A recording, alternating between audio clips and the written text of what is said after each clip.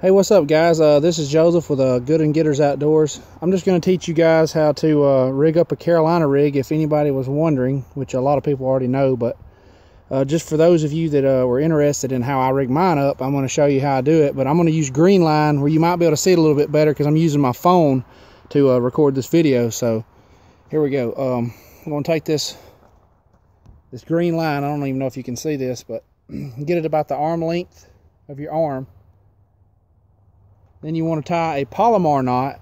So you want to double your line up. Make you a double line. And what you want to first do with your leader line, you want to take your swivel. You want to put your double loop through the swivel. Tie yourself a Palomar knot. Go around this way. Put your finger through here. Grab the loop. Go around the bait. And you want to wet it a little bit. You want to take that string, tighten that string, that tag end up to the swivel. Then you can cut this tag end off.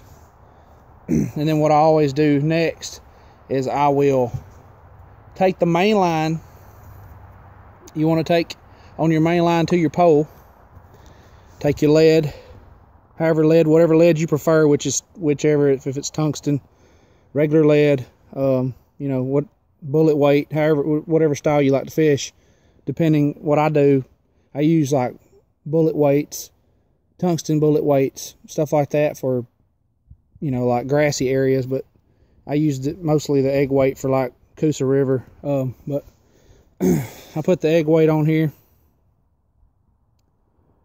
on the main line, and you can put the bead on afterwards on your main line. Then I take my swivel, tie it to my main line with a Palomar knot.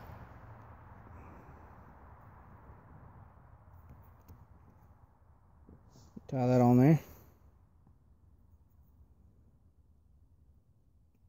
You just wet it down. Tighten it up, pull the tag in first. That keeps your line from burning, the main line, whenever you pull the tag in first. Then you just snip that off. And then finally, the last piece of the puzzle for a Carolina rig is tying the hook on there. The only thing about a Carolina rig, it just takes a while to tie it on there, but it's very time consuming. But that's how you tie a Carolina rig. You just finish it off tying a Palomar knot to this. And then it's pretty much, after that, it's just bait selection.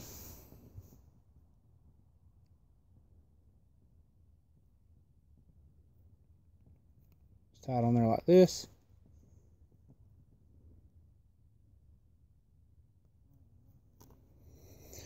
There you go. And then cut your tag ends off and you're good to go and you're ready to go fishing. And that is a Carolina rig. All tied with Palomar knots. Thanks for watching, guys.